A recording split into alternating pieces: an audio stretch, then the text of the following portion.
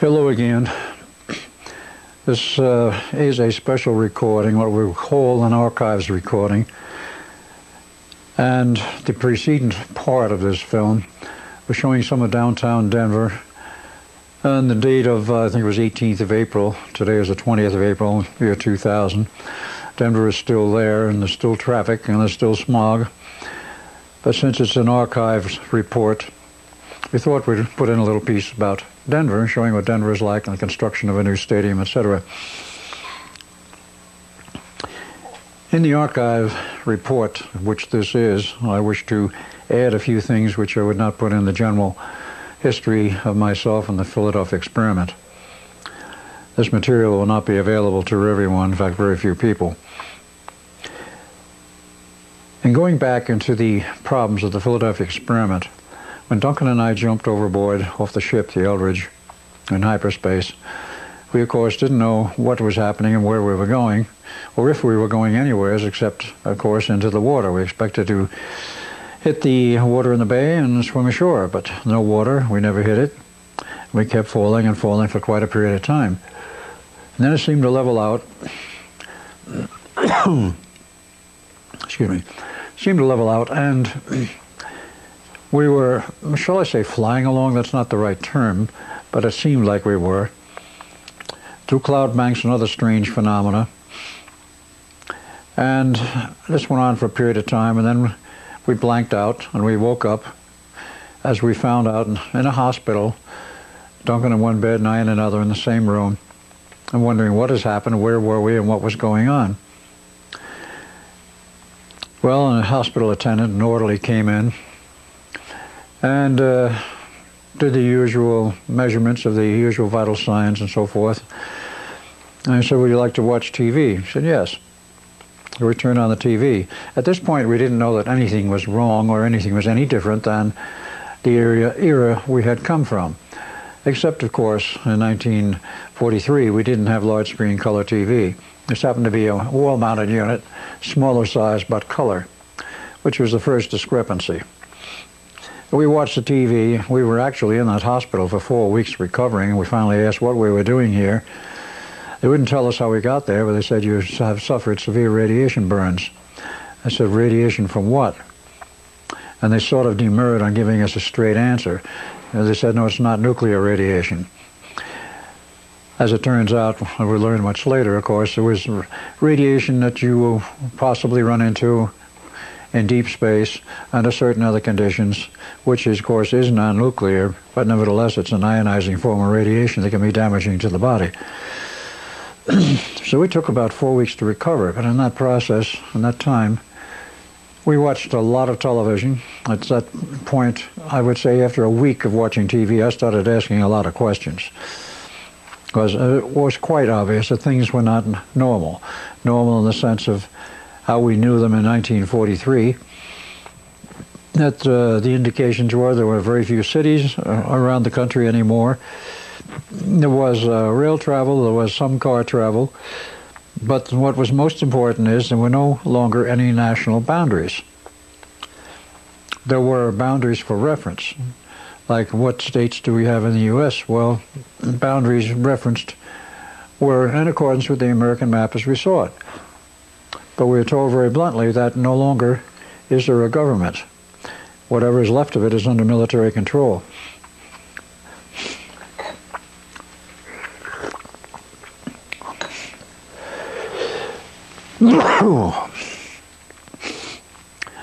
There were a number of references on television to the changed coastlines. It struck us that they were changed. They didn't say that. We started asking questions. Well, can you give us some maps of the United States? Maybe the United States and Canada. Oh, sure. No problem. They got them for us. We were rather dismayed to find that a good chunk of California had disappeared, was no longer above water, was obviously underwater. The Pacific Ocean was now encroaching on dry land, largely paralleling the San Andreas fault line. In San Francisco, a lot of San Francisco was still there, but was not all intact. The principal part that survived was on the Rocky Promontory, which is in the downtown area. South of that, there was a lot of damage, but apparently the damage from the earthquakes and whatever else had hit started at a point someplace between San Francisco and San Jose, because the San Andreas Fault comes in at that point. San Jose, as I remember, was missing. And as you went further south, there was sort of a ragged loss of land. When it got down to Los Angeles, the, shall we say, the cliff area of not San Mateo, the cliff area of the whole section on the beach from Malibu on south was missing. No cliffs, no apartment houses, no houses. The beaches were further inland, at least from what we thought they were originally. Downtown Los Angeles was essentially intact. It was built on a rocky area. The residential sections, other than the high hills of Altadena and some of the higher sections of Beverly Hills, were gone. They were just totally destroyed. And there was not that much left of Los Angeles as a functioning city.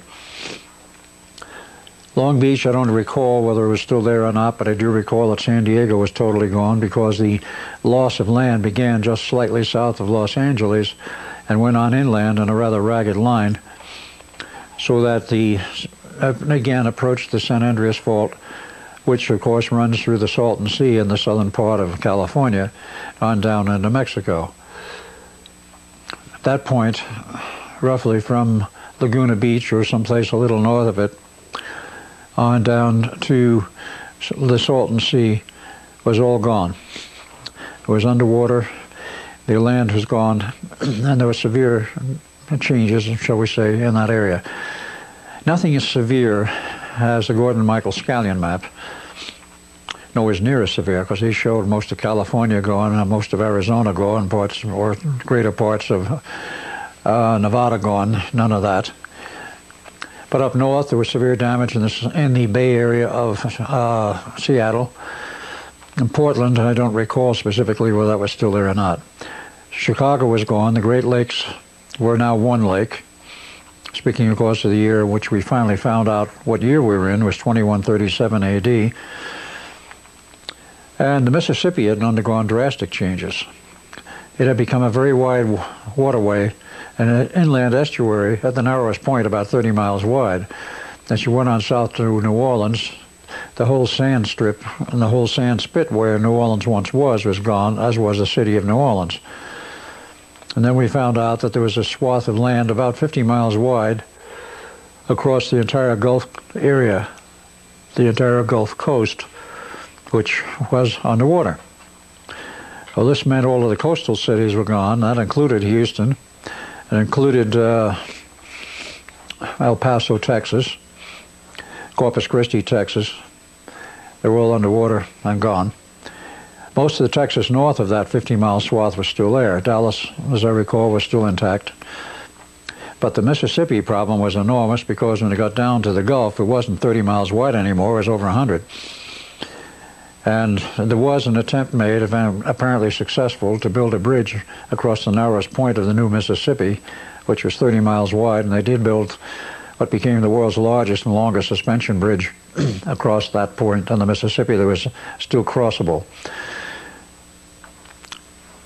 I asked other questions, like what about the East Coast? Well, the East Coast had some very strange changes. There was a large chunk of land missing from Georgia. Georgia was peculiarly hit in that the cities of Savannah were gone, the coastal cities were gone. Atlanta was still there, but 3 miles approximately from the ocean front. And the cutout of land was rather jagged, pointing towards Atlanta, but then went back towards the coast. And as you go on up the coast towards New York, the losses were very strange and they were sporadic and they went out on a continuous thing. It was a jagged outline. Baltimore and Washington were gone.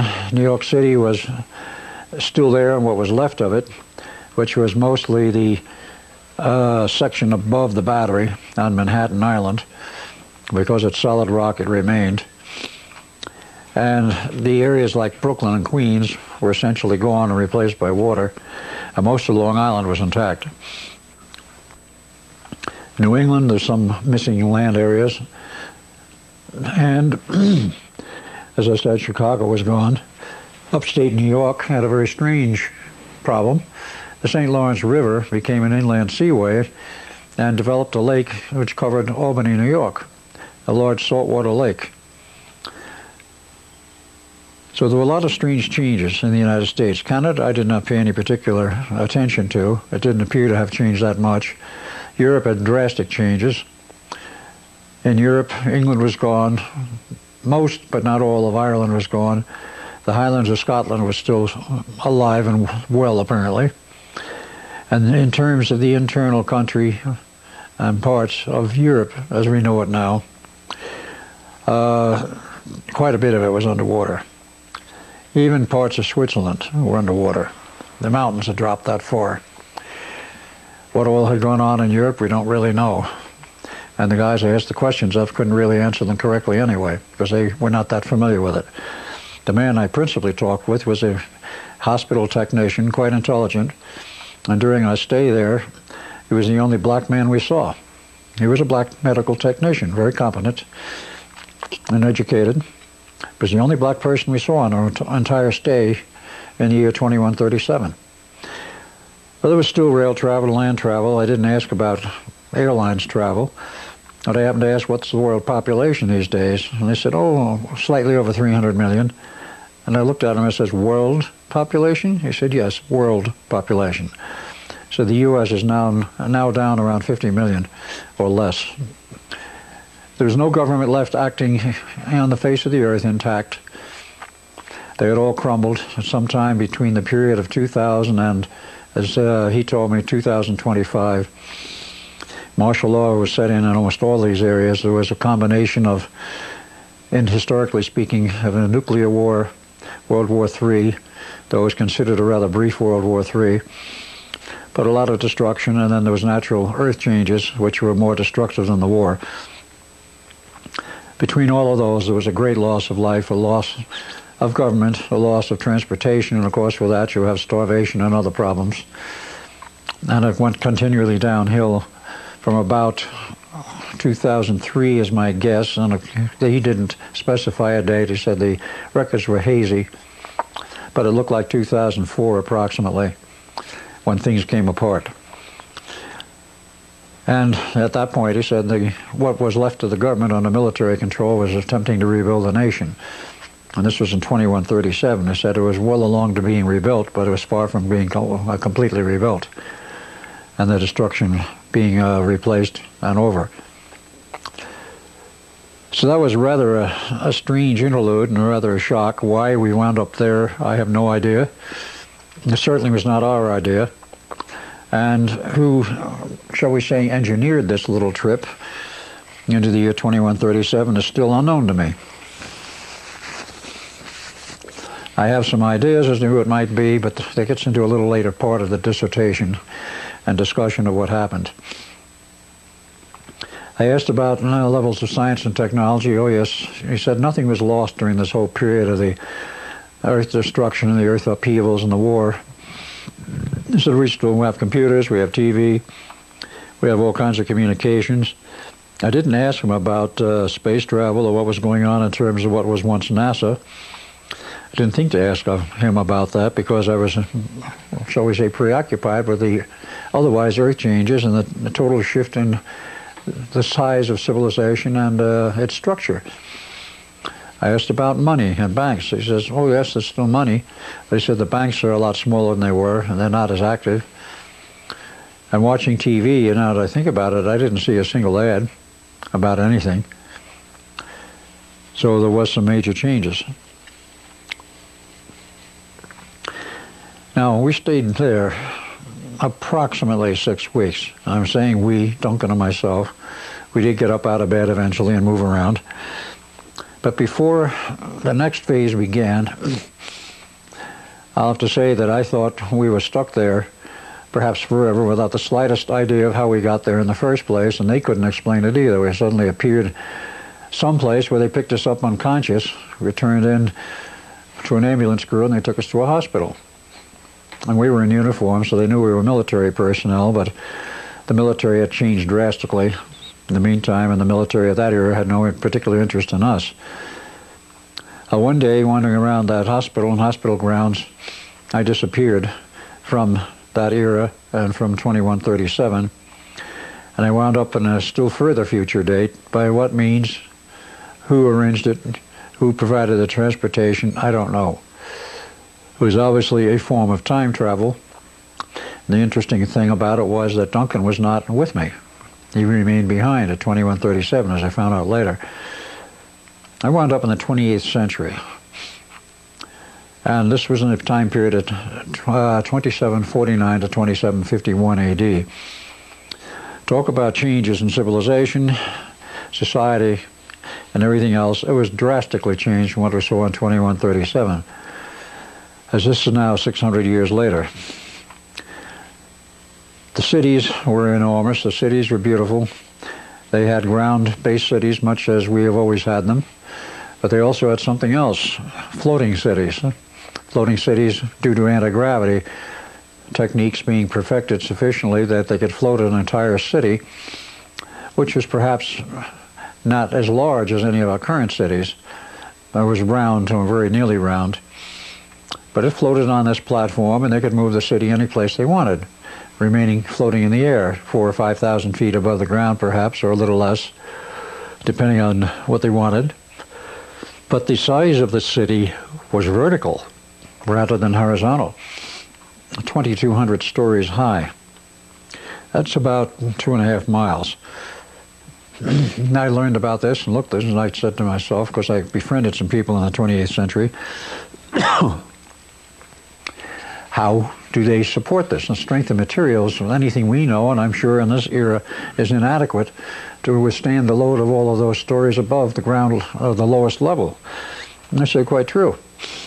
I said, well, how do you do it? And I says, well, very simply, it's about every 300 floors, we put another anti-gravity platform which relieves the weight of all of those sections above on the section below, and they do this for every 300 stories or so, and you break it up into 300-story sections, which is not impossible by even today's strength of materials, but by future strength of materials and advances, no problem whatever.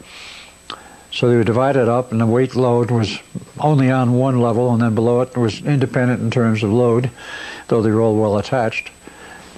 And by that means, they suspended the load into a distributed form, which made it very feasible. The cities could move anywhere on the planet. Basically, they stayed hovering and floating. Or if they didn't like a particular location, they moved somewhere else. There wasn't that much traffic in moving cities, I can assure you, because the world population in that era, the 28th century, was only 500 million, and I was instructed later that that was where they had held it for centuries. There would be no more than approximately 500 million population. Some of the features of this, let's start from the political standpoint. As I learned, all of these cities, whether they're ground-based cities, of which the majority were, because they had to do manufacturing, they had to have agriculture, and various other things to supply the needs of civilization. But all of them, whether floating or ground-based, were rather interesting in their governmental form. They had essentially no government. There was no government as we know it today. There was no money, there was no banks, there was no political jurisdictions, and it resolved down to what would be best called a city-state structure, where the city is the state, and any other cities from that one are independent and operate in their own independent manner. So that was the major change there. There was no elected government, there was no appointed government. There was no government as we had ever seen it in the past. As I found out, each city was run by an intelligent computer, synthetic intelligence, synthetic consciousness, a highly radioactive crystalline structure. Who built them, I had no idea. Nobody seemed to know. But they've been there for hundreds of years. And this computer ran the entire city. There were guidelines set down, there were law books, but no courts. There were guidelines set down as to how you're to behave, what your parameters were. Within these parameters, anything went. Anything was not considered kosher within this realm, this parameter limit, would be expressed as a yellow zone, a zone that you don't want to go into and you don't want to become involved in that type of behavior. If you got out into that area, you were given an invite for a reprimand to the computer, which there was one in every city, running each city. You would literally be called in for, shall we say, an interview or an audience with the computer, and you would be advised that you had broken the law, but it wasn't considered a felony, it was a misdemeanor. A misdemeanor and such. If you were judged guilty, you were sent off to one of the work camps for whatever purpose they did in the work camps. It would be much like today, I presume, where any kind of labor, menial or otherwise, had to be done was done. And that was compulsory, that was not voluntary. If you were called in because you had gone outside the yellow zone into what is called the red zone, which is basically what you would today call a felony offense, you were immediately called in for an interview. You were examined, looked at, talked to, and if the computer at that point thought that you were rehabilitable, that you could learn again to be sociable and within the social bounds of normalcy, you were given one more chance. If the computer decided that you were not capable of fitting into society, you were terminated right then and there. Now, there were other people who didn't feel like they could fit into the society, but had not yet committed any of the so-called offenses. Literally, they were allowed to leave. If the word was, if you don't like it here, go. Go live somewhere else. Go out in the boonies if you want. Live as a hermit. We don't care. And many did. I do not know what percentage. I was told that quite a lot of people had left the cities and gone out in the boondocks. Whether they formed communities or not, I never did find out. The technology was so advanced on that you had, for transportation within the city, what they called accelotrons. Consider it very much like a moving walkway as we have today, except that when you got on it, you could literally jump ahead and move in a form of suspended gravity at a very high rate of speed along this beltway, and when you got to a point where you wanted to get off, you just literally jumped off. And the kids loved to play with this sort of toy. They considered it a toy, and to some extent they were always getting in the way, but to them it was great fun. As these accelotrons went across, even in the sky cities, across open spaces. In the interior of the city structure there was a fairly large open space. Eventually I got my turn to talk with the computer. It was part of what was called the Llama system. Now, why that name was chosen, I don't know. But it was a fact that every one of those computer installations, though independent, was tied together on a network not known by most of the city dwellers, which included every city on the planet. So that there was cohesion between the computers, cooperation, and generally they kept track of each other. I spent almost 2 years in this very large complex. I traveled around a lot. One of the other things was, yes, there were railroads, but they had changed a lot. They were now for the purpose of excursion, having fun. And go out on one of these excursions, it was a big party. The rail was much wider than our current rail system, perhaps 2 to 2.5 times wider to accommodate a much larger car, much wider. And with that, of course, they had literally rolling dining rooms, rolling ballrooms, and could have a great time and great fun, literally traveling from one city to the other with no other purpose other than having fun and taking a trip somewhere. If you weren't required to work, which no one was required to, other than their social obligation, which was well inculcated into the kids, that you had an obligation to contribute to society, to pay for what you have been using and had inherited, for which no money was involved. A sort of credit system was still functional, but otherwise, except for fairly large credit purchases, if that is the right term, they didn't really keep track of very much. it was considered quite free as long as you were able to make some contributions and nobody overloaded the system with demands. That happened very seldom, that there was an overload of demand for goods or services. So as a result of that, there was very little abuse of the system.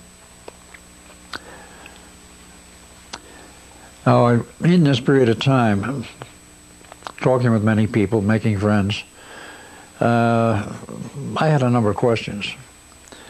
Who built this computer system? That was my first and foremost question. Who maintains it? What happens when it breaks down? Very common questions. No common answer. Very much uncommon answers. First question about the cities,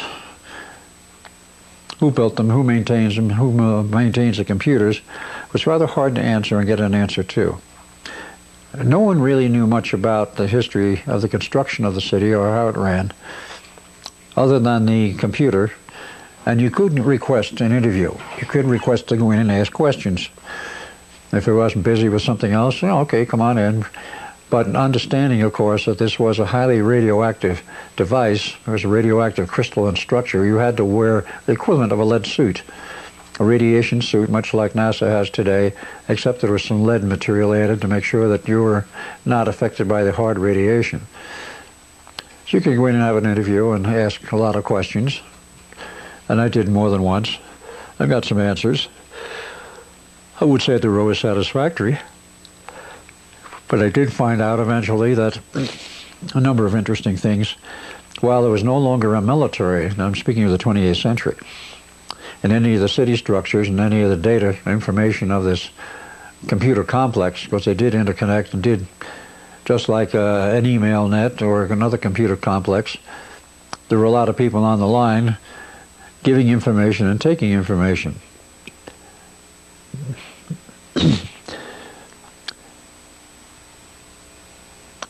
The aspect of how these computers communicated with each other was unknown.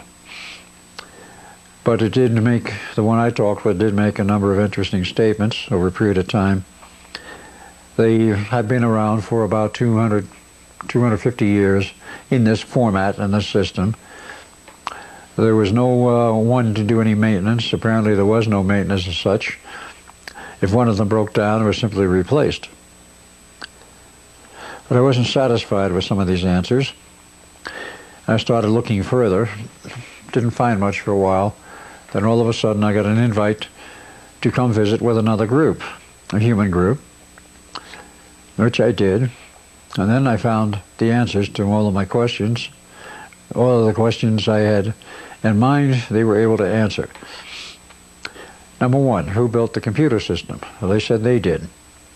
And the project was started about 2600 AD, and it was basically an experimental system for the purpose of seeing if they could run an entire civilization by computer, and also provide full socialization, i.e. everything is free, but also in the educational system or process inculcate the idea that people have a moral obligation to do something for the community because the community had supported them, therefore they have to help support others in the community, which did work most of the time.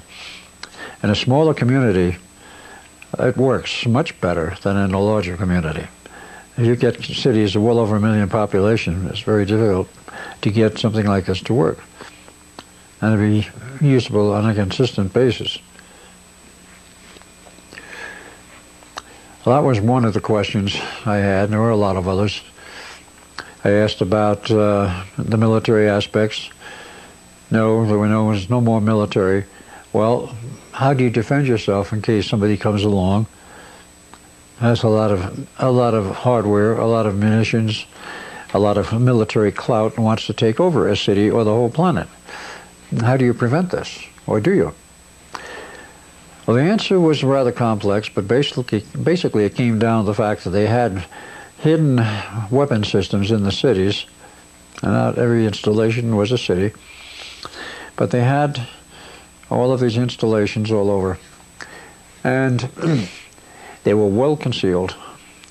They were not described to me as exactly what they were, but they said they were capable of deflecting and defending a city from an invasion from outer space.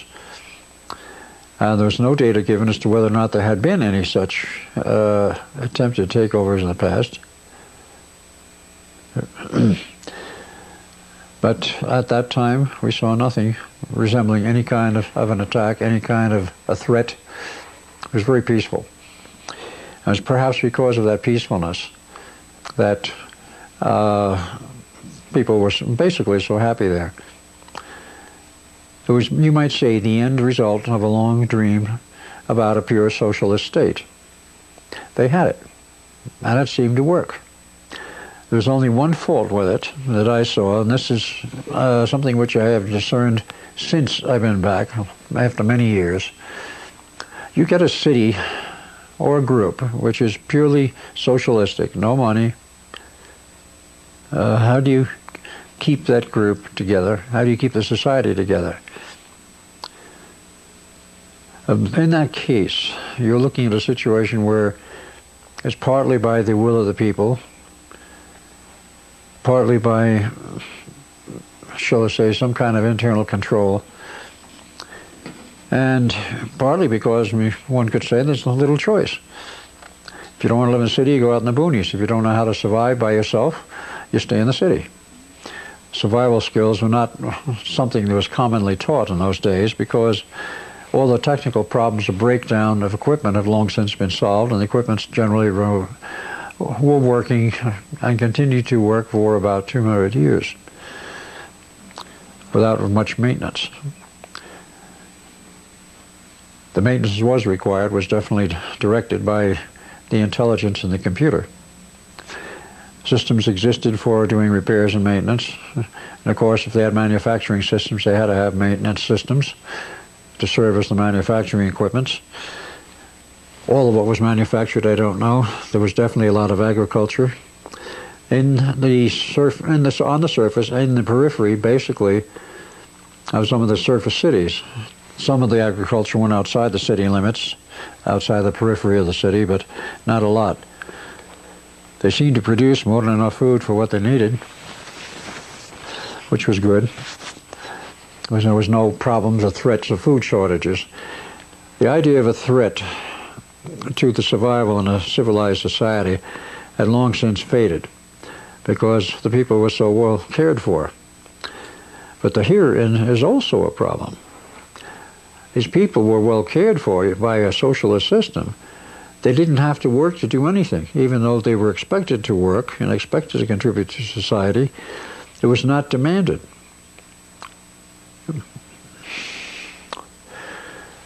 The things I saw in this society and civilization were at first unique to me, and I would say not only without precedent, I had no comparison, no basis from the memories of the 20th century, because at the time of my arrival, my memory of the 20th century was wiped out. All of the comparisons I have done have come since because at this point I'm able to compare what I saw at that time with what I know, of course, of the 20th century. But it was sort of strange in that I didn't know really why I was there. I didn't know that I had any connection with the Philadelphia experiment or anything else in the past. But there I was, running around the city as one of the regular inhabitants, occasionally taking trips out of the city, which were a lot of fun, and meeting this group who built the computer system. Now, as they told me, this was an experimental system, a sort of an experiment in social behavior, not necessarily behavior modification, but social behavior to see whether they could build a city and have it be run by a computer after setting down certain parameters of what you do or don't do in a society in which you have a city, or even a smaller community. It was obvious to them, as it was to me, that the experiment was largely working. But my questions in retrospect, meaning from the viewpoint of now, and from what they told me also, yes, it is an experiment, but they do not know if it'll succeed. Because one of the problems which develops when you have pure socialism like that, which is working, in that everything seems to be running smoothly, you have no incentive. No one has an incentive to go out and do something new. Nobody has an incentive which says you must try something like this to make a better living, so to speak. You didn't have to make a living. Everything was provided. You didn't have to get an education.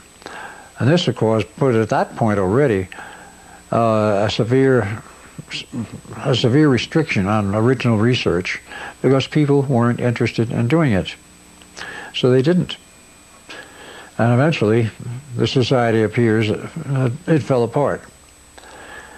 But certainly it was at its peak point, I would say, right around that time, 2900 AD, and probably was for some time after that. But the group that designed and built this system built all of the computer link-ups, and occasionally one would go bad, because I was there just before I left, for one had gone sour and it was removed at a later date, I believe. But I did learn the name of this group of people who were essentially the designers of the whole system, the computer system, the city structures, the city setup. They call themselves the Wingmakers. Now, some of you may have heard of the Wingmakers group. It certainly has turned up on 20th century computers, 20th century runs, and a lot of data has been turned out, hundreds of pages in some of the manuals, describing the discovery of their stash in New Mexico in about 1974, in which the only thing they found, which was out of place for an 8th century AD Indian burial mound, or Indian burial of whatever, the item that was totally out of context was a compass. It resulted in NSA becoming involved with this, descending on the site, sealing it off, and looking to see if possibly what they were looking at was actually an alien type of installation, an alien crash or whatever. They did not ever find any evidence of aliens. In fact, they didn't find enough evidence to support any thesis. So they closed it down, and after an earthquake in about the year 1994 approximately, a wall disappeared due to the earthquake, and they had a tunnel, an artificial-looking tunnel, which went to a circular staircase carved right in the rock, which was quite obviously artificial, and 23 rooms off that staircase in the long tunnel, all of which contained relics of some civilization that was advanced, paintings, and in the last room, the 23rd room, was a laser disc, an actual optical disc, much like what we have today, except the coding in it was such that it could not be decoded. Make a long story short, it took a year and a half of one of the experts there in languages, who knew 20 languages, and so ancient Sumerian, and somehow got the clues from the pictures on the walls, 23 rooms, 23 pictures, all paintings and all in good shape. They finally cracked the optical disc, and they who had made the disc and left it there stated very clearly that they had left this stash in 800 AD approximately, 8th century, and there were 6 more like it around the earth, 7 total. The object was for man to dig these up when he got to the point where technically he could do it and understand what was there and learn their concerns about civilization. Well, one has been found. That was in New Mexico. There are 6 more. There are rumors that a second one has been found. But of course, the first one was totally under the control of NSA, National Security Agency. Underneath the basic organization was another one called ACIO, Advanced Contact Intelligence Organization. They are the ones who apparently pull all of the rare and exotic research involving finds which might look like aliens, but proved in this case not to be. It was a time travel operation. And that is the group which is set aside to do it, and there's a special group within ACIO known as the Wingmakers Group, which was working on this project and keeping it very, very secret. They identified the group that was as having come from the 28th century, originating in the 28th century. They called themselves the Wingmakers, which is what I remember, and they were interactive with this time period also, that is the 20th century into the 21st century. They did not give me any indication at the time when I was in the 20th century that they were interactive with the 20th century, but I got the distinct impression that I had not seen the last of them from the various things they said. I have not seen them since, I might add, not in any physical sense, unless it was by accident, because there was no communication, and it might have been an instance where I saw some of their people, 3 of them, in a men's health club on one Sunday afternoon in Atlanta about 2 years ago. No communication with anyone, not even communicating between themselves. The group was telepathic. And whether it was them or not, I don't know, but I have a suspicion. They were too genetically perfect to have been of this time and this era, so they could have been. But since then, the indications have been via the internet and that information which was dropped on the net, 2 interviews out of 5 that have been given by Dr. Anderson, a pseudonym, but one of the senior workers with the language capability that cracked the optical disc, found an outside person to take some interviews, 5 in all, and translate them into a material which could be put on the internet. He wanted the material out. Well, 2 got out, and some other material, and that was the last I ever seen or heard of either Ann or Dr. Anderson. There's no answer at this point as to whether or not those 2 people are still alive or dead, what's happened to them, and the other 3 interviews have never appeared on the internet. There's enough that has appeared to make a very substantial story and a very substantial indications that these guys were not flakes. The section on philosophy alone is enough to really stir one. And the pictures are very, very strange. According to those who found them, on the walls, they were still in very good condition and repairs. This is from the 8th century to the 20th century, which is 1,200 years. And there was very little deterioration, and for that matter, there's very little dust in the rooms. But they found some means to protect them further. I mean, the CIA does have some rather advanced technologies available to them, and NSA. And they made some further attempt to preserve the paintings. What they did, I don't know. But what is interesting is that the other stashes have yet to turn up. And they insisted from this one optical disc that there were 6 more. And when the time was right, they'd all be found.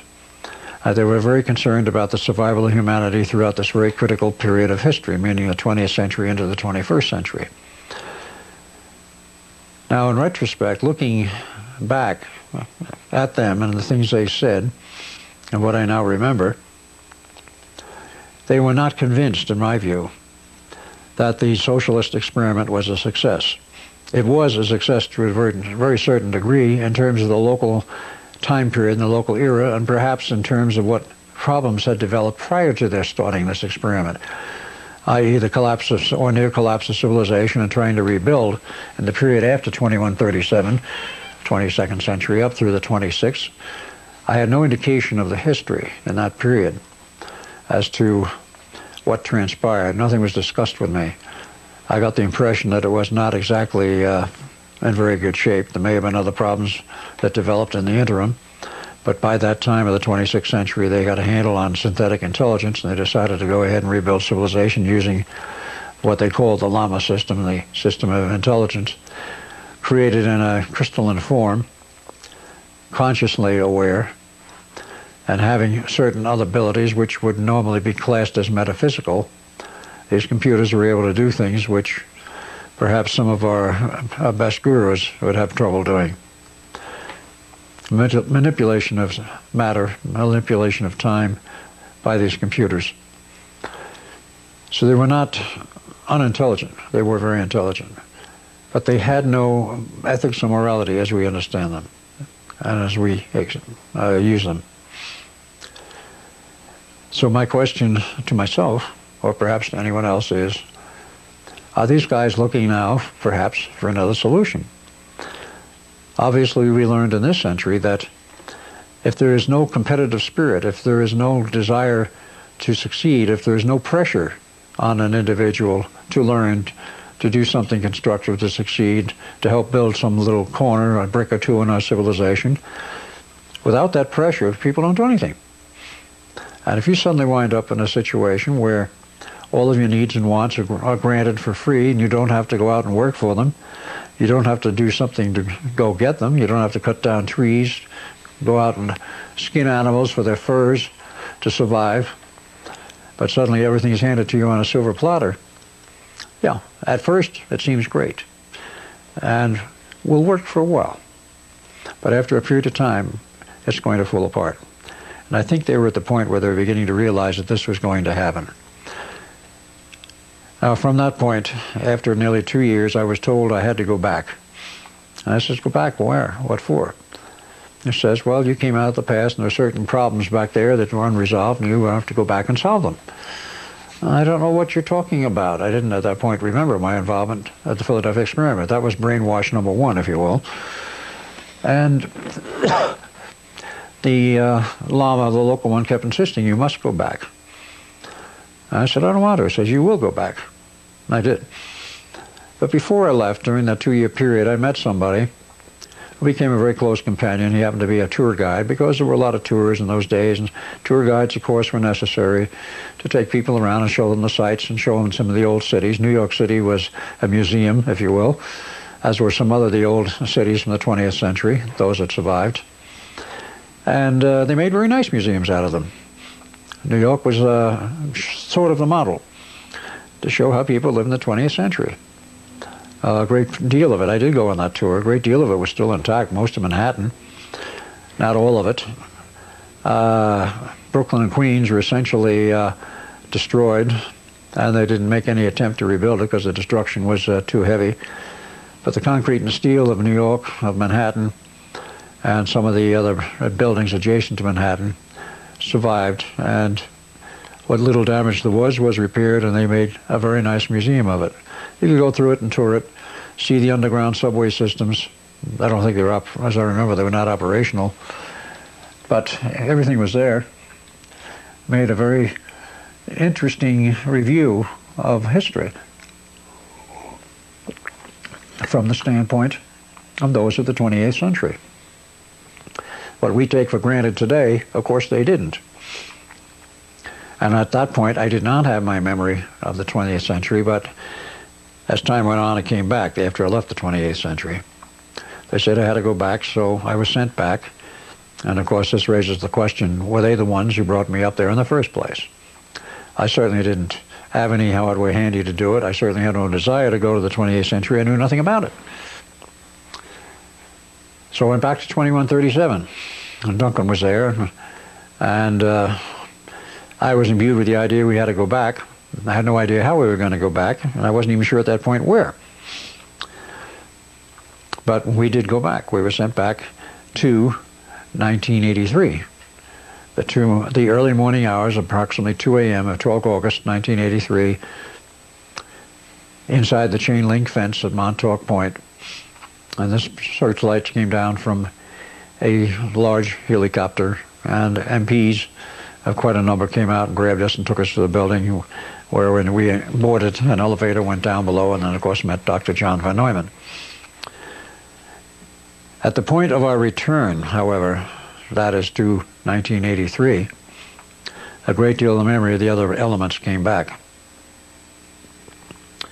At this point, I'm still not sure how much of it came back, but quite a bit of it did.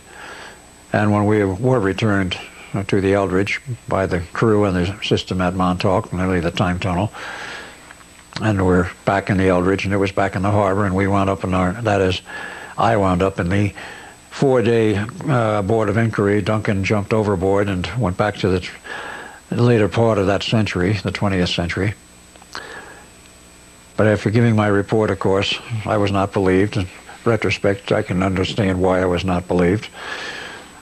Because who in the year 1983 is going to believe a story about 1943 is going to believe a story about 1983, much less about further on in the future than that?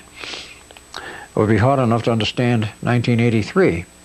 It's only 40 years, but enormous changes took place, far more than would ever have been normally expected.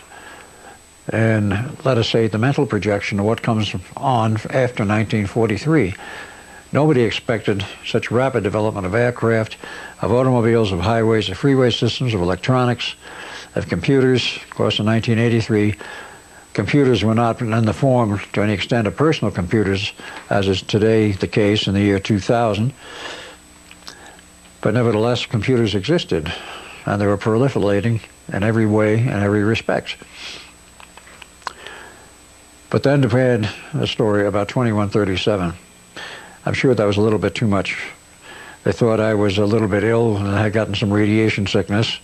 Nobody said that because I gave a very coherent report, but I'm sure they might well have been thinking it. Duncan was not there to back me up, unfortunately, and he went on back to the year 1983, late 82, early 83, we're not sure. I say I'm not sure because those records we didn't dig out until after the Montauk project collapsed. And it was in the 90s, 95, 96, we were able to find out what happened to Duncan. The rest of the story of Duncan we were able to finally piece together was rather bizarre in its own way.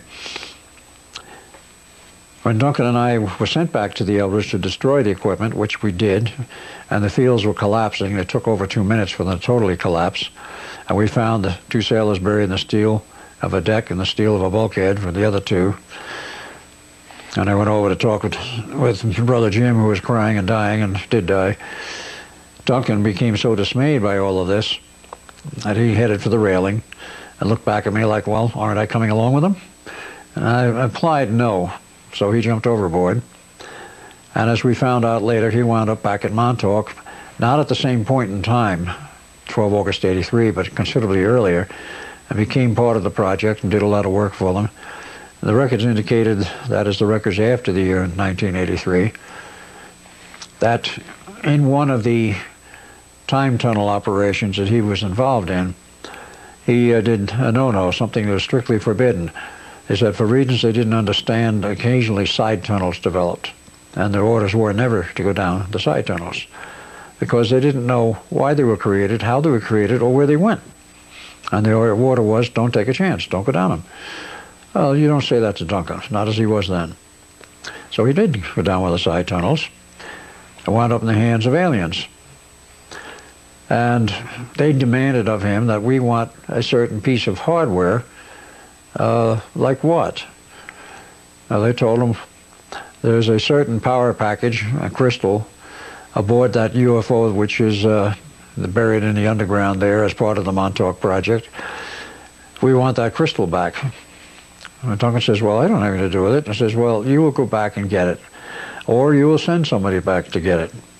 And frankly, we'll just keep you here and hope that somebody finds out you're missing and sends another person here, and we'll give them the message. So eventually the message got back that Duncan had a problem, and that the solution was to remove that large crystal, an energy storage crystal, in the UFO. It was, and it was delivered there, and Duncan was released. But by that time, the damage had been done. His time locks had been broken, and he was aging at an extremely rapid rate. Now, you may ask, what is a time lock? We're referring to that ambiguous item which involves how is a person, a new soul, or an old soul, doesn't matter, that is taking possession of a body that is in the process of being generated from the fetus onward. How do they lock into that particular body? Well, there is a connecting link, but there's also a connecting link to that point in the time stream as the reference point that this is where the person's life begins, both physically and in terms of the attachment of the soul. When the body's gone and the soul is free, they can travel up and down the time stream if they want to, and take a body at some other time frame than the next slot, so to speak, after they died. And occasionally this happens. But in any case, Duncan wound up dying slowly but surely, aging very rapidly. The station personnel and those who were able to do age reversal and already had that equipment there because they used it on me later, apparently couldn't reverse him fast enough to keep it from overwhelming them, and in spite of their best efforts, he was continuing to age. So time tunnel to the rescue, namely Montauk, back to locate Father and warn him and tell him that Duncan was dying.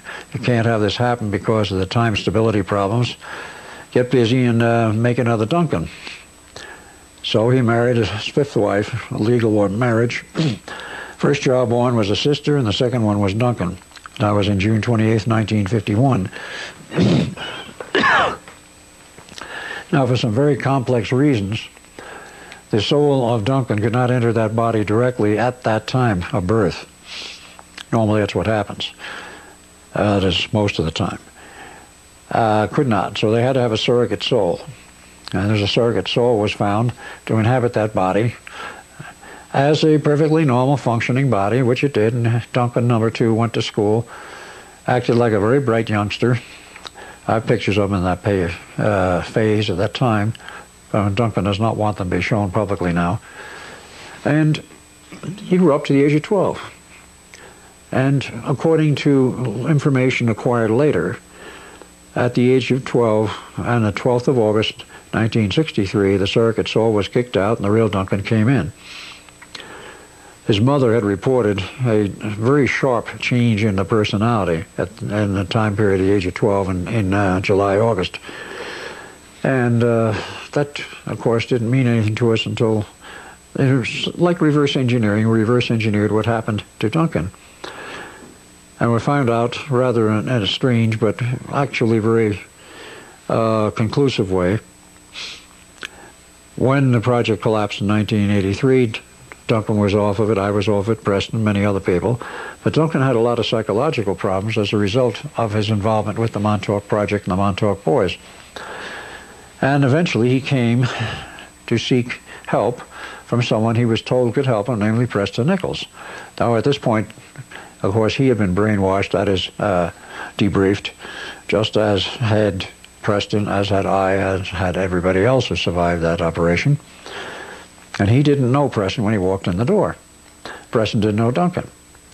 But he says, first of all, he had some hi-fi equipment he wanted fixed, which Preston was in the business of doing. And then a matter of discussions that went on after that point. Preston asked him a few questions, and says, well, it sounds like you have some problems. If you're willing, we'll try some deprogramming and we'll try some hypnosis on you. So about 1986, he hypnotized Duncan and took him back gradually from the period of the Montauk Project to the age of 12, in which everything seemed to be normal, as normal as going to be expected, hung together, and so forth. Then they took Duncan back and said, let's go earlier. Well, they did a quantum leap jump to the decks of the Eldridge. This is what was reported to me by Preston after the hypnosis session. And was on the deck, and he says, I'm on some strange ship called the Eldridge. And so there are people here that I know today. And he says, one of them is Al Bielek. And he named some others, it didn't mean anything to me. And the aspects of the Montauk Boys program. But at least we had determined what had happened to the Duncan we knew, that I met at that time as Al Bielek, was essentially the same Duncan, except that there was a body change. And by the same father, the body came out very nearly the same, a different mother. But that was a long and harrowing experience trying to dig all that out, and we did. Preston, of course, was having problems with his own memories. And to this day, he has asked for help, and he says, I don't know anybody that can deprogram me. I can deprogram everybody else, but who's going to deprogram me? He says, I want to get clear of this also. That was a very interesting statement on his part, and of course, today he doesn't do too much about it because he's had to drop all the deprogramming efforts because he got into, shall we say, some difficulty with the military over some of his deprogramming efforts with some of the local boys and sailors and the military people and non-military people on the Long Island area. He had quite a reputation, Preston, I mean, and people sought him out. Now, today he won't do any deprogramming, he's in other areas. Now let's get on to some other things here which I want to include in this report, or shall I say this whole thing of my history. There was another element I've not gone into in appropriate depth. When I was removed from Los Alamos Laboratories and reassigned to the Pentagon, and of course went to Muroc, now Edwards Air Force Base, and was a witness to the Mach 1 proceedings and the Mach 1 test, which was successful, as I had stated, on 28 October 1947, I met Jack Ridley, who was a aeronautical engineer with a master's degree from Caltech, was also a pilot in the Army. and of course eventually became the Army Air Force. And in about 1947, they were just changing over to the official U.S. Air Force. I got to know him quite well. We talked a great deal about this problem of propulsion, high-speed aircraft and such. And we were discussing the aspects of future travel, such as in space. And we came to the conclusion, you know, rockets are fine for short periods of time. They're very powerful, but they are very short-lived. They don't last long. NASA's made them work amazingly well, but that's still the same story and basic principle. A lot of power for a relatively short period of time. How do you conduct long, extended explorations in space? Now, this is without any consideration of the Montauk Tunnel situation or anything like that, which at that point we knew nothing about because it hadn't yet happened. I was speaking, of course, in 1947 into 48. We became good friends, and we both hatched up an idea what we need to develop is an ion propulsion engine. Well, we were convinced it would work. We were both physicists, and he had the advantage of also being an aeronautical engineer, and he liked the idea. So he went back to his principles in the Air Force, and I went back to mine in the Navy at the Pentagon, and gave a pitch as to what we thought would be some of the future engines, future propulsion systems, particularly for space exploration, and we thought we could develop one. Well, both the Navy and the Air Force loved the idea, and they gave us some money. Says, go ahead and acquire a facility, we'll fund it. See what you can do, and put us on executive leave. I don't know now why we made the decision to go to California, but Edwards is in Eastern California, and we liked the idea of perhaps something closer to the ocean. We wound up acquiring a facility which is about half a mile east of Coast 101, which is, say, about a half a mile east of the beach. And it was up in an area which was, at that time, extremely open. One of the roads that led up into the canyon country, Topanga Canyon specifically. And this beach road was where we built the facility. We started operations about 49, without going into the history of the failures, of which there were many. And we had a small staff. It was all paid for by the military. By 1952, it looks like we were getting somewhere, and in January 1953, we had the first fully successful test. We had an engine on the test stand which produced 1,200 pounds thrust for 20 minutes, and our goal was 1,000 pounds thrust for 10 minutes. Well, we exceeded it. I decided we're going to let the engine run all day to see if it would. It didn't. One of the ion feeds broke down after 20 minutes. We had to shut it down. Even though it was a very highly classified project, the word got around through the industry, the aircraft industry, of course. And Douglas of Long Beach was ecstatic. They wanted to work with us. I don't know what they had in mind, but they did definitely like what we had done and wanted to work with us. Martin Aircraft on the East Coast, which was a well-known aircraft company at that time, and still exists, though has merged with Lockheed, were, shall we say, rather gruff. No comment. Boeing heard about it, and they hit the roof. Well, when we got the feedback on that one, we figured, well, they must have something of their own in the skunk works, their own skunk works, and probably we beat them to the draw. Appears on the scene at that point my father, the natural father, Alexander Duncan Cameron Sr., whose life has been a great mystery, and only in the last year have we been able to put together some of the missing pieces. At that time, I had almost none of the missing pieces, other than we know he disappeared for long periods of time. And superimposing knowledge from now on what happened then, I will say when he approached us and said to us, I like what you're doing, incorporate, and I will give you unlimited funding. He says, if you ever get this company off the ground, you will undoubtedly make a great deal of money, and this will become a multi-million, multinational company. So he was all for backing it. And his source of funds was a strange organization called the Wolfsburg Trust. That's WLFSBURG Trust out of Wolfsburg, Germany. Founded by Dr. Hans Porsche, the founder of Porsche Motor Car Company, and of course VW Motor Car Company. The info I have, which is sketchy, and it's very difficult to get information on the Wolfsburg Trust, is that it was founded by Hans Porsche in the 30s, and of course it was under the nose of Hitler. But Hitler was not completely the maniac, at least in those days, that he has been portrayed to be. And he was rather hard-headed at that time, and his problems, that is Hitler's problems, of going off the deep end occurred apparently after 1941. But at that time, at least Hans Porsche made a trust fund, which he intended, as it accrued money, would be available after the, at that time he saw the war coming. He said after the war, would be available for third world countries that wish to become democratic governments. They would hopefully have enough money to help these smaller countries to incorporate their own government on a democratic basis. At the time the father walked in that office, I didn't know how much money he had or where it came from, but since then I found out that the Wolfsburg Trust at its peak, which was around that period, had something over $3 trillion in trust. Trillion, not billion. They definitely had the clout to help a few nations become independent. Well, Father said he would put up all the money, we'd incorporate. We did incorporate.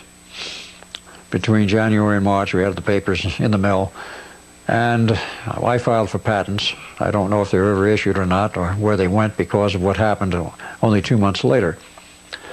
In March of 1953, on one of the business trips when Jack was out of town, taking care of business and such.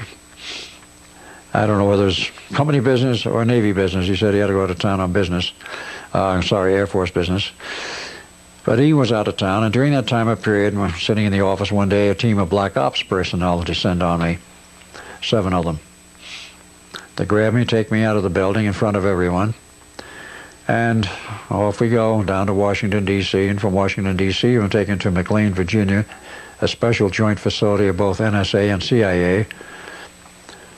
And much to my surprise, not knowing anything much about this sort of thing, and not expecting another return of what we had anticipated and gone through in the Philadelphia experiment, there they had a portal inside one of those buildings of the facility at McLean, Virginia, and I was kicked in it, and I wound up elsewhere. So what else was new? This one was definitely very new. We wound up, as I was told after arrival, on Alpha Centauri 1, 1 being planet number 1 in their system. And I was being interrogated by a group of near-human looking beings, about 6 foot high. They had essentially human form. Their facial features were not exactly human, they were rough. But in any case, they interrogated me for some 4 days, and they wanted to know my history, what I had done, what I was doing. Of course, I wanted to know what the blazes I was doing there and what their interest was. Well, I had the feeling that my life hung on the balance, and that if I wanted to get out of there, I'd better tell them everything. So I started with the Philadelphia experiment, of course, going in the Navy, the Philadelphia experiment. Oh, yes, we know about that. And, well, the time traveled. Oh, where'd you go? Well, I went to 2137. Okay. Then I went to the 28th century. Then they got a little more interested. I told them about what I saw there and so forth, and they expressed some passing interest. But I said I met a strange group there. I said, oh, what was that? I said, the Wingmakers, and I told them all about them. These guys absolutely went bonkers. They freaked out. They said, you contacted who? And I said, a group that calls themselves the Wingmakers. I said, you're going back. And they did something which I have learned since rarely ever happens. I was shipped back to the point of origin, namely that Navy, that CIA NSA facility at Fort McLean, Virginia. From there, I was sent back to the Pentagon. And the next thing I asked was, when am I going to go back to California? Nobody would give me an answer. And I kicked around the Pentagon for months, literally from sometime late March, that same day almost that I was taken out, several days later, because there was 4 days past on Alpha Centauri, which did not correlate directly with our time frame, was close. And I had nothing to do, no job to perform, report in daily, as I was expected to do. I had a living quarters, could not see the family, was not allowed to. The last time I saw them was in 1952 when I snuck a visit to the family, finding out where they were at that time, out of California. So this went on for months, and I kept asking questions. Well, when am I going to be able to go back and do some work? I wasn't doing any work of any kind. Nobody would give me an answer. I finally went up to the Joint Chiefs of Staff and asked them, particularly the Navy, Don't know. We don't know what's going on. Can't give you an answer. Go away type of attitude. Not that rough a statement, but that kind of attitude. Like they wished I wasn't asking the questions, because you don't get that gruff with somebody at the rank I had, which was then captain in the U.S. Navy. But they wouldn't give me an answer. Neither would they give me any bad treatment, neither did they give me any answers. And I stood there and I walked around there and worked a little bit now and then. Finally went to the chairman of the Joint Chiefs and asked him what's going on and so forth. And he says, frankly, he says, I can't tell you. He says, I don't know. I says, well, I'd like to get back in the mainstream of the Navy. I'm a career man. I would like to finish my term. I would like to do what I'm expected to do, what I'm capable of doing. And he looked at me almost tearfully and says, I'm sorry, there's nothing I can do. And I'll not forget those words, quote, it is out of our hands, unquote. Now, this is the Joint Chiefs of Staff. And finally, the chairman of the Joint Chiefs saying it is out of his hands. If it's out of his hands, whose hands was it in? Certainly not the President of the United States under a military matter like this, who was probably totally unaware of the projects that were ongoing. So where did it go? Well, it obviously went back to where I had just returned from, Alpha Centauri. Before I left, I should say before I was removed from the operation in our little facility on the beach, a group had started nosing around like they were interested in taking over our operation. And that is a group called the Cristaldi Research Group. I'll give a little info on that very briefly. But I remembered the name because at that point they were poking around after Father had also made his pitch and asking questions. And as I left, or was about to leave the Alpha Centauri group, I happened to ask them, oh, do you know anything about the Cristaldi Research Group? Oh yeah, we run them. And that stuck in my craw for quite a while. It provided some answers and an analysis of what did finally happen to that company. Jack Ridley was removed in 1954. It was shut down. He tried to keep it going, but he could not keep it going very well alone, and when he was removed, nobody could. It was shut down, sat in limbo for years. Eventually, Hughes Research Corporation was formed, and they bought the property. It was in Malibu Beach area, about a half-mile east of the beach. And it's very visibly there today, much expanded.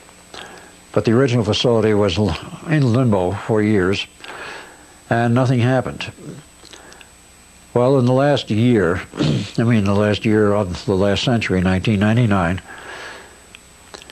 having not recalled up to that point of January any of this, what I've just described to you, I fell across a book in the Barnes & Noble bookstore entitled The History of Mach 1. That was the title on the book. It was literally the history of the development of the Mach 1 plus aircraft at Edwards, then Muroc.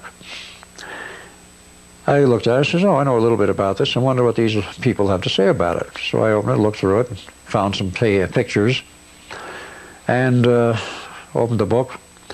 And there I'm looking at a picture of 5 of the crew members, or the associated crew, for the Bell X-1. Chuck Yeager was in the middle, and on the right end was a man by the name of Jack Ridley. Well, I didn't know the name when I looked at it. I recognized Yeager. Ridley I recognized as I know this guy. Where is he from?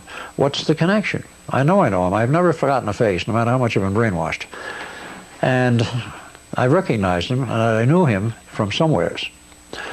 It was that search from January of 1999 until approximately September, and then a lot of corollary research with, let us say, internet searching, brought up some of the most interesting answers. Jack Ridley, of course, as I described, was in the Air Force. He became part of that project. He was thrown out in 1954. The project collapsed, but on the history of his life, there's a huge gap on the internet history of Ridley's life between 1948 and 1956. It's blank, completely. In 1956, he formed a company of his own entitled Ridley and Aeronautical Machines in Coral Gables, Florida. I don't know if it was successful or not. The net report didn't say. But in 1957, he flew to Japan to have a reunion, the 10th year reunion of the group from Mach 1 project. He crashed his plane. The public record says that he died in that crash. Of course, they had a big memorial thing for him, and the tower at Edwards Air Force Base today is called Jack Ridley Tower as a result of that. But I have other information that says he didn't die in that crash, that he lived on. He survived the crash and was brought back to health slowly, but eventually died about 7 years later at Edwards. And I'm not even sure if that's a true report, but that was what I was told. And the other information's, I guess, again confidential, from very confidential sources, said that yes, he did die in '54, but then the time travel crews went back and pulled him out before he died. So here we get again into the area of not merely time manipulation, but altering history. Pulled him out, probably gave him a brainwashing, because I've not met him since, and put him back to work under his own name. Rumors were that he was back up in Marietta, Georgia, at the Martin Marietta, which later became the Martin Lockheed Company, that he had been there. I could find no trace of him going through the entire, shall we say, Department of Personnel, all their records. Did they find a Jack Ridley? No. Nobody with that name here. We haven't run anybody by that name here, and so forth. He may have been there under a pseudonym, I don't know, but I've never found him. But the facts are that JRC Enterprises is alive and well. It is still, in some manner, functional. It is carried as a wholly owned subsidiary of the Cristaldi Research Group.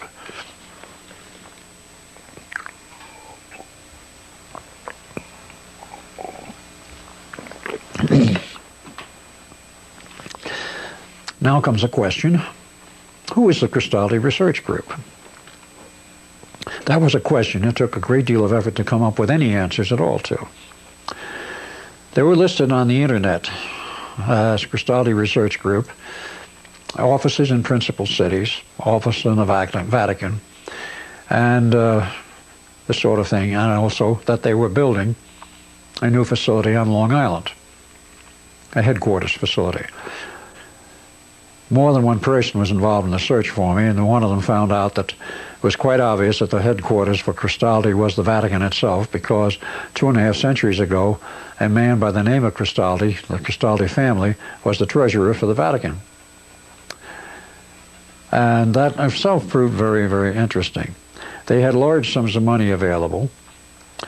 They apparently intervened at a time when there was some very original or avant-garde information being made available, research being done, such as we were doing with the ion propulsion engine. And we found some interesting material. The project which we were trying to develop, was scuttled and buried for years.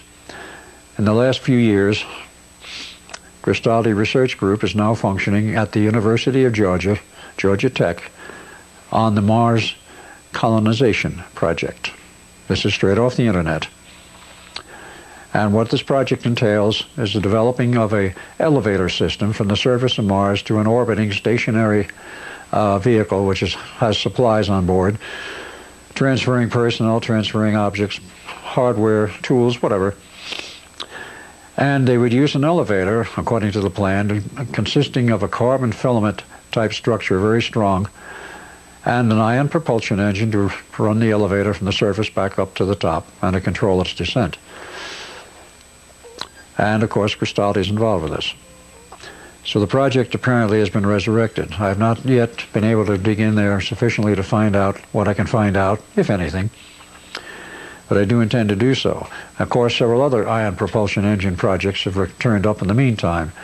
There's a Kaufman engine, there are several others. I think NASA's gotten into it. There were rumors that Hughes themselves got into it back in the 60s and developed an ion propulsion engine for use aboard a B-52, perhaps to replace the, if sufficiently strong or enough propulsion, to replace the jet engines. They could not do that, they found that out.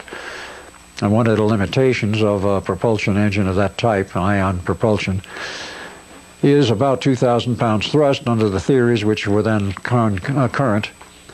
And I came up with a conclusion at that time that the math was incomplete and was not correct.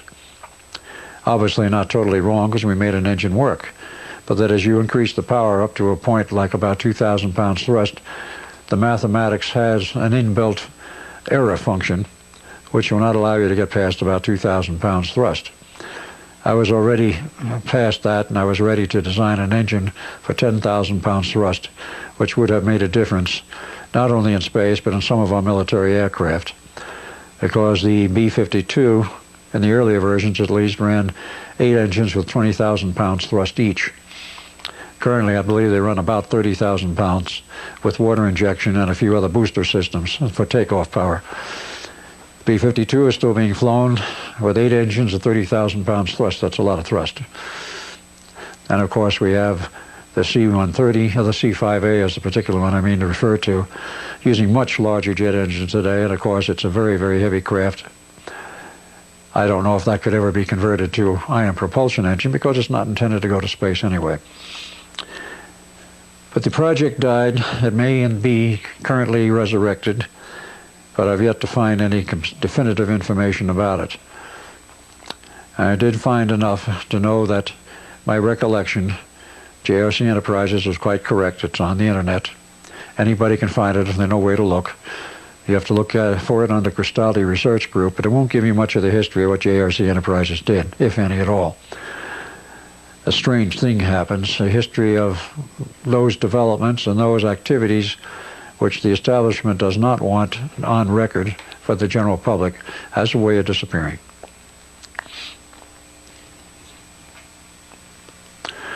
On the subject of time travel, I think a few comments are necessary, or at least desirable on my part. Many people cannot accept the idea of time travel. Many scientists, for that matter, cannot. They say it's impossible. But again, we get to that strange schism between, pardon the expression, public science and private science. By public science, I mean that which is taught in the universities and is commonly accepted throughout industry and the trade. The private science being that which is restricted to only a few, to certain government agencies, to certain major private corporations that help build some of this hardware in secret. And there is a large gap, a large schism there, of today, I think, an average of 50 years. In reality, science and technology is about 50 years ahead of what is reported and taught in the usual school systems, and even the best school systems. With the idea that, as I have found, time travel is a reality. It actually was first accidentally discovered in 1936. It goes back to a Navy expedition involving the brand new USS Kearsarge, digging around in the South Pacific, north of the shores, the South Atlantic, north of the shores of South America, perhaps on the fringe of the so-called Bermuda Triangle. They found a large crystalline structure on the floor of the ocean, sent divers down to examine it. The next thing they knew, the Eldridge, sorry, it was too bad the Eldridge wasn't able to do it this way, the Kearsarge disappeared. About 2 months later, it came back with a very strange explanation, that it had time traveled into the future, and those people in the future realized what had happened, knew about the Atlantean installations, and showed them how to calibrate their system, because these crystals were activated by a combination of electronic, or actually RF and magnetic energies of a certain combination, certain frequencies, and so forth, that were key to turn this thing on. And they knew that the Atlanteans had built these ages ago, when Atlantis was an empire that was traveling all over the world, moving heavy hardware everywhere, and they used them for transport of large and very heavy cargoes from point A to point B almost instantaneously. Didn't have to expend any fuel on it. It was a very quick and easy and very inexpensive transportation for very heavy loads. It was also usable, as the Kearsarge found out, for time travel. They were told how they could calibrate the system, and by the end of 2 years of research, they figured out a system to utilize this system of crystals, which apparently are on the ocean floor all over the U.S., all over the world, around the U.S. and around any other oceanic, ocean-surrounded or ocean-adjacent nation. So they found out that they could use this system for time travel. I don't know if they ever attempted to use it for just plain point-to-point travel. That I'm not aware of, but the stories I ran into and the information I had, which partly came out of Los Alamos Laboratories Black Vault, as did so much other things, was they found out how to calibrate it. They were able to use the Kearsarge and later a number of other ships similarly outfitted with the appropriate equipment for time travel into the future. And this allegedly, according to my information, became essential to the winning of World War II against Nazi Germany. We had to pull some hardware out of the future, modify a few things, and even if you look at the end of the war, wherein we dropped a plutonium bomb as well as a standard uranium gun barrel type bomb on Japan. The one in Hiroshima was a uranium gun barrel bomb, and the one in Nagasaki, by public statement, was a plutonium bomb. One has to ask some very serious questions. Since in the record of the development of the atomic bomb, the test at Trinity Flats was stated in the manuals and the declassified information to be a plutonium bomb, and that it took all of the production of plutonium out of Hanford Engineering Works for over a year to produce enough plutonium of bomb grade that they could use to test a bomb. They were so concerned about whether it would work or not because they implied previous failures, which was true. They put a very heavy steel shell around the bomb in case it fails, that they wouldn't lose the plutonium, they could salvage it. Of course, it did happen that that particular device exploded quite well, left a nice glassy plating on the desert floor, and was seen for many, many miles. But that took all of the plutonium that we had produced up to that time.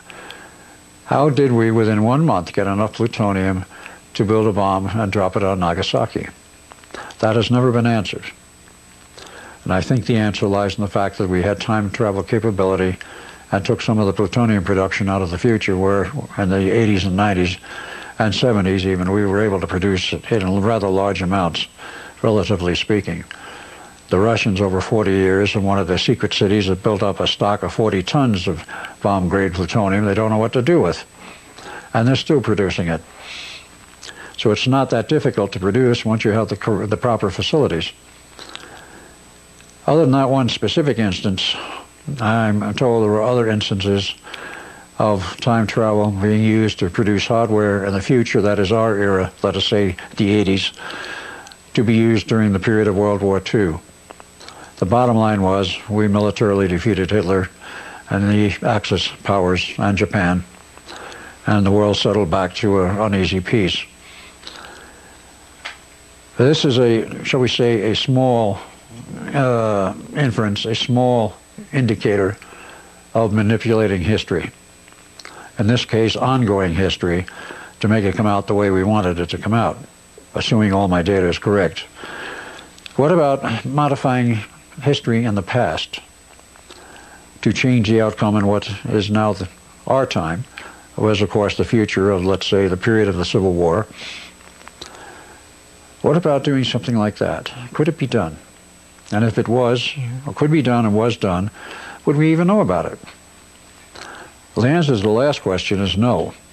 We would not know about it, because if you rewrote history by changing certain events in history, and the whole time field alters that portions of history after the event to correlate with what has been changed, so that it is a unified, connected, and cohesive whole, so to speak. And if you keep modifying history here, there, and everywhere, eventually you got into severe trouble, wherein the time field is at risk of collapse. I think, my own personal opinion I'm stating, I think this happened in the 94-95 period, because I was seeing evidence that time was getting very unstable. And there were some reports of some very strange effects at atomic clocks, which normally are accurate in one part, and 10 to the 23rd, or something of that order on the newest ones, one time 10 to the 14th or 15th on the older ones, was suddenly changing time by the matter of minutes in a matter of 2 weeks. Complete and total instability, if you will, in terms of the type of clock it was. These reports persisted, and I cannot say they're not true, and I cannot say they are true, because I don't have any direct inputs to those government circles wherein that information would be available. But information has a funny way of surfacing and a funny way of getting around through certain connected links of information and information specialists. But that was one I definitely heard.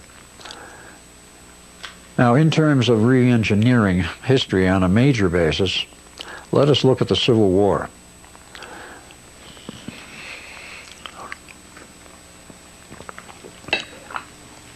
That is our American Civil War, 1861, 1865. History books today record, of course, as everyone can read, the North won the war. It was a devastating war without question. We lost more troops in that war dead than all of the wars combined, including World War I and World War II. Over 550,000 dead, I think 1.2 to 1.5 million injured. I'm not sure those figures were even accurate because they weren't keeping accurate figures at that point. History records we, the North, won the war against the South. The Southern states, of course, seceded. They had every legal right to do so. The war was not over slavery, it was over economic issues, and of course that is fairly well known to those who have dug into it. But no, it is not well known is the fact that something strange happened about 1863. The South was winning the war, hands down, up until 1863. Every battle they engaged the North in, they won. And as the North noted, and the historians have noted, the generalship was superb in the South. With half the hardware in terms of guns and other military hardware that the North had, the South was able to beat the pants off of them. Then in 1863 it changed. Suddenly, I think it was the Battle of Antietam that turned around. The North started winning. And of course they beat more and more Southern troops. Southern generals were changed. And there was a general retreat into the South, and of course then finally Sherman had his march to the sea in which they burned Atlanta, and the South was defeated, according to the history books as we read today. The rest is history, I don't need to go into it. Suppose that were not what really happened in the first place. How would we possibly know it? How could we know it?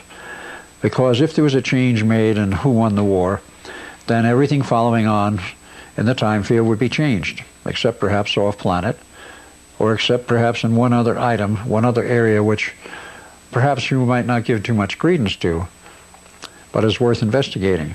What about people who lived through the Civil War, died, let's say, 1880, 1890, and were reborn and living today? What would they remember if you could probe their subconscious memories, the memories from past lives, and what would they say about who won the Civil War?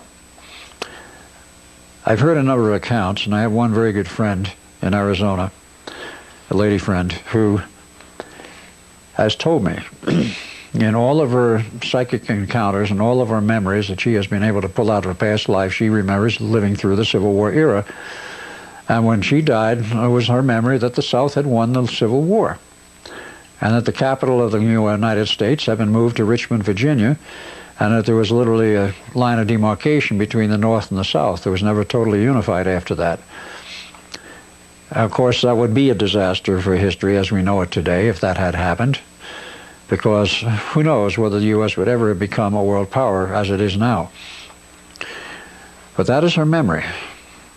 And I also have some friends who insist that they have taken part in time engineering projects, re-engineering history, that is, going back into the past and doing things which were perhaps in most cases minor modifications. It wouldn't cause a great deal of impact on our current civilization, maybe very little, but were corrections of some kind or other. One of these friends insisted he was one of many teams sent back, from what time period I've yet to find out. I haven't been able to nail it down, and I haven't been able to talk with them that much. They were sent back, several teams, male and female, into the year of about 1863 of the Civil War, infiltrate the South and become part of the general staff of the Southern armies and the Southern generalship. Whether they were on General Lee's staff directly or not, I don't know, but they were well infiltrated, and then their function became not so obvious to the South, but obvious in terms of results. They gave this information to the Southern military leaders as to the contents of the Northern troops, armaments, etc., etc. based on historical information they had been given from the future, if you will. And then the South started losing battles, one after the other. And finally, they no longer won the war. They had lost the war because of it. The history was re-engineered. Or so told me this one friend who was part of one of the teams. I don't find that impossible. My own commentary on that is it's very possible, because Lincoln, as president, was faced with a terrible quandary, and I certainly would not want to have been in his position. He was quite a humanitarian. He wanted to end slavery, and of course slavery in the South actually was ending in any case. The war was not fought over slavery, but economic conditions. The South had already freed a lot of slaves, and many of the former slaves, black men, had become plantation owners and were hiring, if you will, black slaves. Slavery had been cut off by the English government in 1825. It was no longer legal to ship slaves on any English ship anywhere in the entire realm of England, which included the colonies, or what were formerly the colonies in the United States. It was outlawed. The only ones left who were really engaging in slave trade at that time were the New England businessmen. Now, that sounds like a strange comment, but that is historically correct, to the best of my knowledge. And they were engaging in it and keeping this going because it was an extremely lucrative business. A lot of money was made on it. But nevertheless, it was a failing institution before the war started. The South was disengaging from slavery. The North long since had, in practical aspects. But the war, of course, was still fought, and of course, one or the other one of them, the history records now, the North won it. I will leave it at that, because it has made the United States a very strong world power, and I certainly would not wanted to have made some of the choices which Lincoln did. He instituted the first draft. He became the first president in history to have instituted the function of the commander-in-chief, and then declare a national emergency and start issuing executive orders. He was the first president in our history to do this. Every president since then has. They don't want to let go of that little piece of power which says they can write an order which overrides Congress and the Senate. And he instituted the tax laws, the first ones in the country. Of course, that resulted in major riots and were repealed. But a lot has changed in our history, and a lot has changed behind the scenes historically that we are not aware of. And this business of re-engineering history through manipulating of time may not be functional today because of problems induced by doing this to an excessive amount, but definitely has been done and has continued up to nearly the present time. Whether this will happen in the future or not, I don't know. Time travel still is functional, in spite of some people saying it is not, and some others saying it is totally impossible.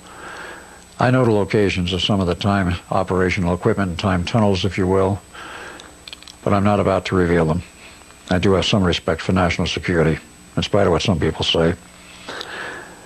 But I think my comments are quite sufficient. Time travel, from everything I've seen and having participated in it myself, including some of the trips to the past, I know it works. I know it's real. And it's something which perhaps the first time you do it is rather overwhelming to understand what you are doing and what is being done. It is not something which the average person will ever experience, would ever believe, and those who are participants are very carefully chosen.